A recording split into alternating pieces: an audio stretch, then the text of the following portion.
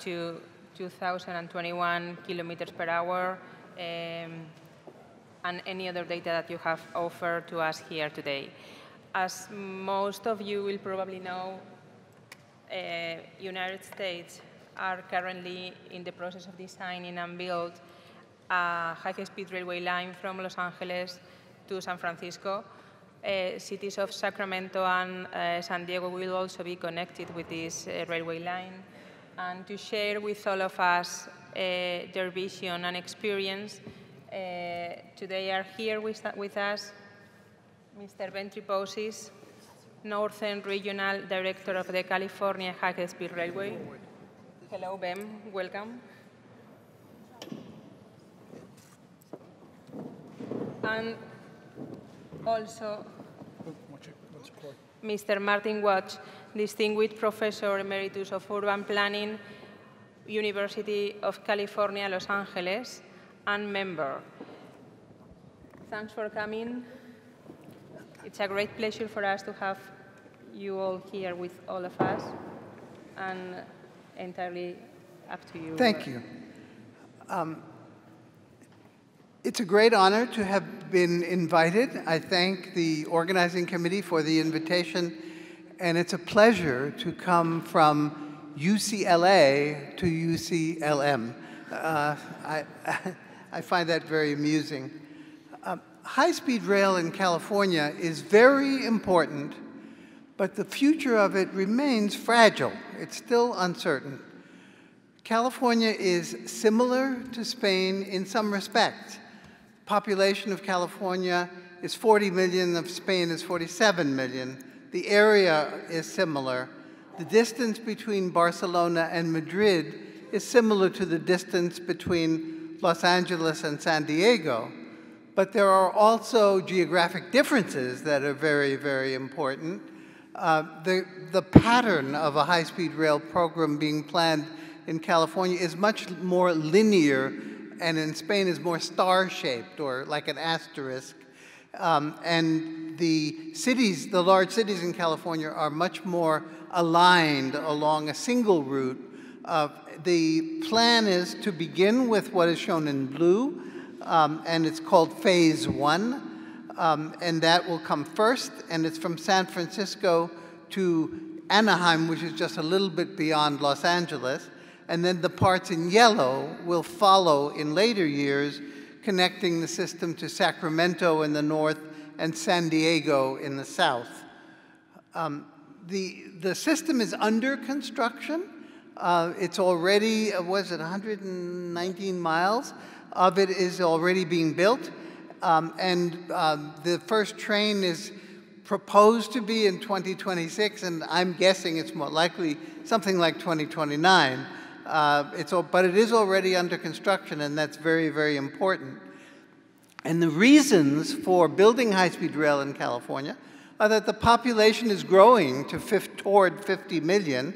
The roads and the airspace within the state are already congested. The idea of doing this, though, is much, much grander than just addressing existing congestion. The notion is to integrate the economy of the state by bringing Los Angeles and San Francisco closer to one another, by bringing San Diego and Sacramento closer to one another, lowering the cost of doing business between them, and creating a growth in the economy because of that integration.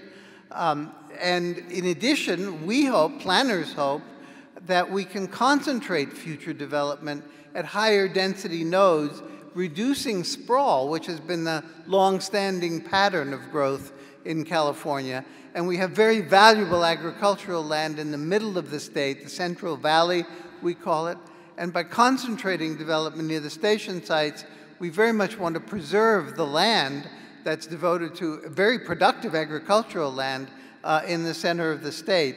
And not a small factor is that the system is intended to create jobs in construction and operation of the system, and among the strongest advocates for building this system are organized labor organizations in the state of California. But there remains quite a lot of opposition to high-speed rail in California. In general, many people oppose it on the grounds of its cost. It's going to cost 60, 70, 80 billion dollars, and that's a lot of money which otherwise could be used for schools and other social purposes. And so the cost is the main objection raised by many people. But there's also an argument that the state has a physically dispersed development pattern, and that air and auto systems serve that dispersion much better than would a concentrated rail in a single corridor. The fact that automated vehicles, cars and trucks are predicted to be coming within the same time frame as high-speed rail also adds some uncertainty to whether or not alternative technologies might address the needs of the state as well. And there are some who say the environmental benefits are exaggerated because the ground or surface transportation to get to or from the stations will continue to be more traditional technology. But in addition to those general statewide objections or concerns about high-speed rail, there are more specific ones in local areas that in some ways are more dramatic because they're associated with lawsuits. Communities along the route are fighting the disruption and the impacts caused by construction and the noise and the closure of roads making it possible to run high-speed trains. Landowners are seeking higher compensation for their land. Low-income communities say they're being impacted too heavily in relation to middle and upper-income communities. And by the way, these are standard objections to major infrastructure projects throughout California. It's not unique or special to high-speed rail, but it very much affects high-speed rail. I won't go, because of the lateness of the hour, I won't go through this in detail, but the high-speed rail program in California has evolved over a very long time already, starting in 1981, when Governor Pat Brown, the father of the current Governor Jerry Brown, discussed high-speed rail as very promising with Japan National Railways, and by 2008, we had the voters approved about a $10 billion bond issue with a 53% majority of the votes, not a large majority, but enough to approve it. And then in 2009, the state achieved some federal grants, which have been valuable in getting us to the point that we are. But the way the planning goes is that every 2 years, the High-Speed Rail Authority issues a business plan update. And the next one is due next year, 2018.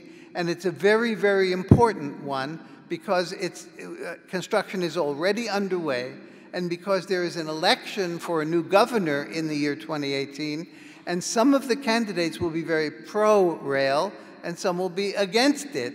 So that 2018 is a very pivotal year. We're making progress on the ground, but there are still some very important questions.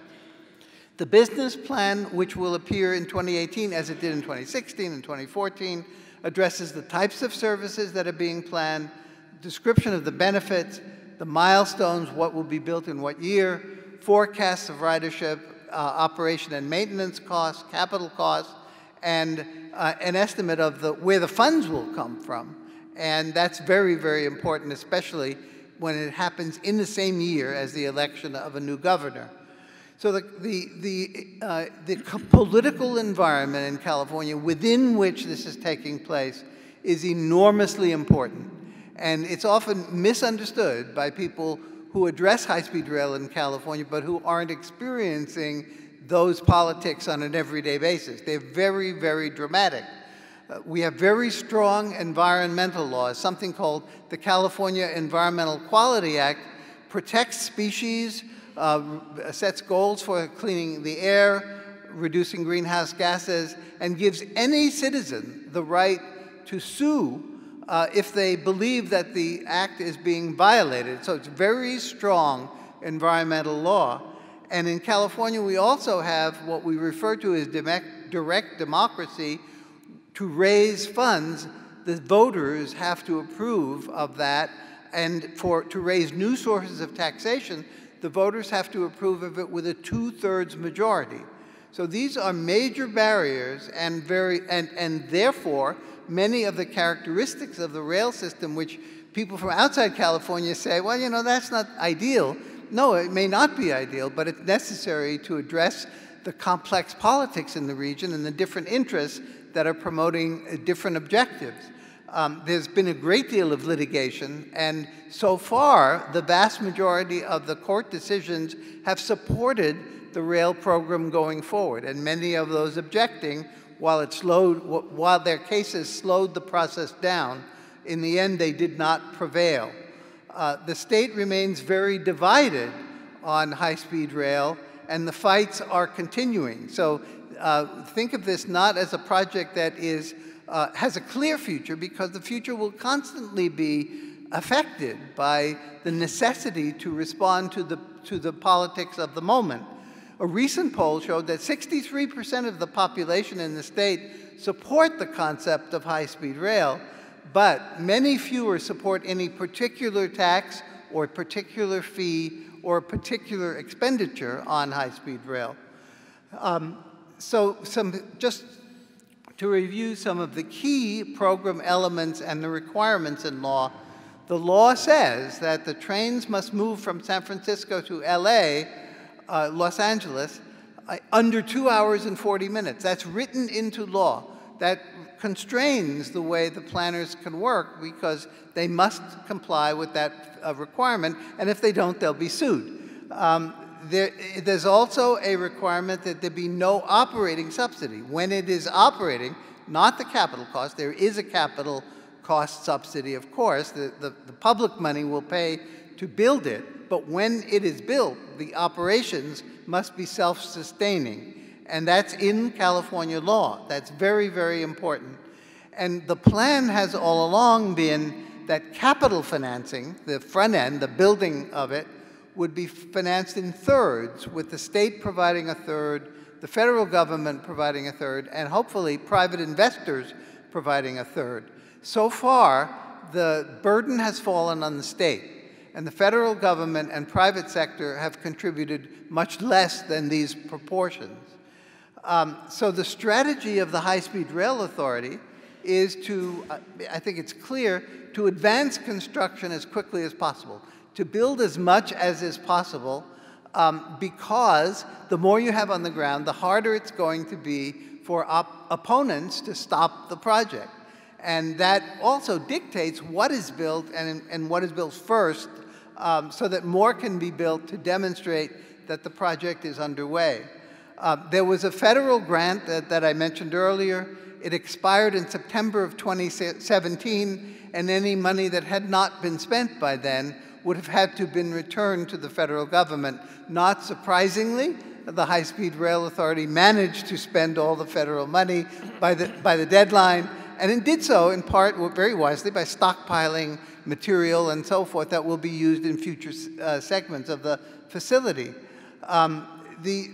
The goal, of course, includes initiating high-speed rail service as soon as possible, because the belief is, and I think it's correct, that the private sector will become more interested in participating financially once there are trains running on the ground.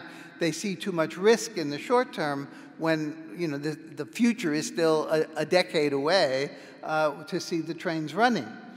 The last line, very importantly, the High-Speed Rail Authority, part of its strategy is to work with local governments, with Los Angeles and San Francisco and San Jose and other cities along the right-of-way, to make sure that the local planning of land use and activities around the stations is supportive of the high-speed rail concept that is coming in a little while. So these two slides illustrate two projects where there is existing train service, where improvements are upgrading the existing service, making it better, but also readying those areas for high-speed rail. So on the left, you see a grade crossing. It's the busiest and most dangerous railroad crossing in the state of California. It's in Southern California, and there is high-speed rail money plus other funds. About 8 or 9 different programs were merged to come up with the billions of dollars needed to replace this busy rail crossing with an underpass for the rail operations that work there now, but of course that will accommodate the future high-speed rail. The other example on the right side is the Caltrain service, the passenger service that's been in existence for decades in Northern California, but it was operated only by diesel-powered trains. And since high-speed rail will operate on that right-of-way, there's an improvement program underway that will electrify that, and it's already just beginning construction with some federal money and a good deal of local money. Again, partnership and funding it to make it possible. But the important point here is that even if the high-speed rail isn't delivered in the time frame proposed, the benefits of the grade crossing removal and the benefits of electrification of the existing service, environmental benefits and efficiency benefits, will be realized for the citizens of California, and demonstrating those benefits helps to make the case for high-speed rail in the long term. And we're moving ahead very aggressively with local area planning. The slide on the right is Los Angeles Union Station. It opened just before the Great Depression.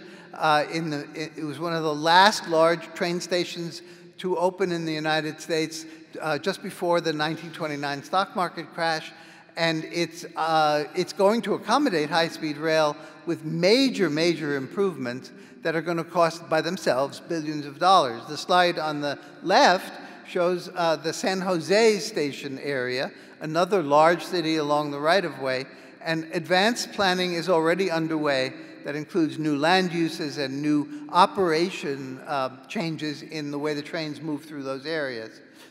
So, coming to the near to the end of my presentation, I want to summarize before Ben takes over and talks from the perspective of the agency which is building this. There are 6 major challenges facing California high-speed rail. The first and most obvious is an enormous funding gap. This project will cost $60 to $70 billion, and so far we have identified, we have in the bank, so to speak, 12 to 15 billion, and yet by moving ahead, we believe that there will be higher probability of raising additional funds, but those funds have to be raised. The principal way we're doing that, the principal source of funding in California is the cap and trade program. I'm hopeful that most of you know what cap and trade refers to. Greenhouse gas emissions are allowed by polluters, and they pay to have their emissions allowed, and each year they're allowed fewer emissions, and hopefully the cost of the permits to emit pollution will produce revenue because over the years we hope to get to 0 greenhouse gas emissions, but in the next decade or two they will continue to emit and they will pay, and they're already paying. But it's a very highly uncertain market. Some of the auctions of permits have produced far less revenue, some have produced more revenue, and it's hard to predict. So in order to do this, we have shifted the initial operating segment to a less expensive segment to get more built, but that means, of course, that more money is going to be needed later to address some of the more expensive elements of the program. So the funding gap, as I mentioned it, right now in the last business plan, $64 billion was seen to be the full capital cost. A new tunnel has been added through the Pacheco Pass through the mountains in the north, and crossing very steep and difficult terrain between Bakersfield and Los Angeles in the south remains to be funded in the future, and those are very costly elements of the project. 14 members of the Republican Party who represent California in Congress have unanimously said that they will oppose any further federal funding. While they are a minority of all of the Congress members from California, because a majority are Democrats rather than Republicans, that's a formidable challenge to the funding of the system. The last federal transportation bill, called the FAST Act, provided intercity rail with $10 billion of funding for the whole country for the next 5 years. And as you saw, the California project itself is 64 or more billion dollars. So there's a shortfall of federal funds. A federal grant program, Transportation Infrastructure Grants for Economic Recovery, or TIGER, has had 8 rounds of funding and has awarded 137 projects in 50 states out of 1,800 applications. And if we seek funding from that program, it's highly competitive. And it's not certain that California would win in that competition. And then there's a federal loan program which lends up to $300 million a year for the next 5 years, but that must be repaid by state funds. So the funding remains the greatest challenge. The private sector has shown itself to be interested. There were 33 expressions of interest from the private sector, but I've read all 33 of them, and they all say, but we want to be protected from risk with public guarantees that there'll be a public backup of funding if the private sector experiences losses due to lower demand than is forecast. They're willing to accept construction risk, the cost escalation that comes from construction. They're not willing to accept market risk, and that falls back on the state. Crossing the Tehachapi's, this is a big, expensive part of the system. The pictures show an existing freight line, and you see how challenging the terrain is. That's one train crossing under itself. And obviously, high-speed rail is going to require a much more gentle slope. And this one track was built well over 120 years ago, and this part of the system is a very big gap, and yet it would be the single most useful addition to the California rail system because there's no passenger service through that part of the mountains. So project costs are likely to grow because we make compromises to avoid litigation by agreeing to demands of many different interest groups. There is a process underway to have the advice of those who currently operate rail systems around the world. Bids were received, I think, just 3 weeks ago to join in that effort, and that included consortia from China, Spain, Italy, and Germany. A selection will be made soon. That will result in more detailed planning of transit operations. So to close, 2018 will be an important year. There are many accomplishments already underway. There are risks, though. Costs are likely to rise. The 2018 business plan could cause a political uproar among opponents because costs are likely to rise. The federal commitment to infrastructure articulated by the Trump administration is not materializing, and public opinion is fragile and changing from time to time. So thank you very much for your interest, and I think Ben will speak next about further details.